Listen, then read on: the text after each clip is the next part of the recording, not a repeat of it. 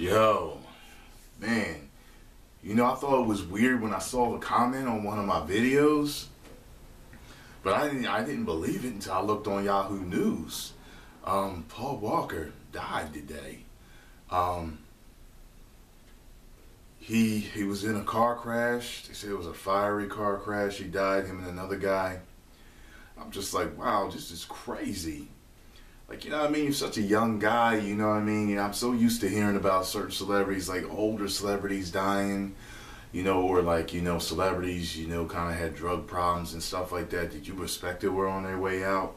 It is crazy because I'm such a fan of the Fast and Furious movies that to see him die, I mean, to find out about him dying, it's like, sometimes with celebrities, it's like seeing someone die, you know what I mean? Like, I felt really bad about this. My heart and condolences and sympathy definitely go out to his family. And it's just like tragically ironic, like the fact that, he's most popular and known for the Fast and Furious movies, and he died in that car crash with a Porsche. I mean, that's fucking, it's like bizarre, it's nuts, it's eerie.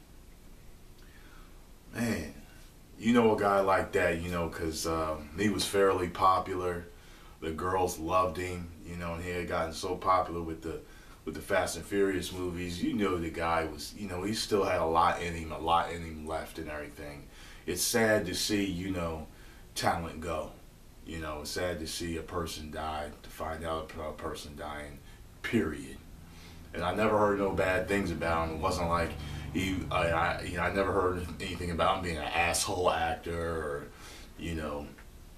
calling black people niggers or anything like that. He always seemed like a cool guy when I would see him in interviews and stuff like that.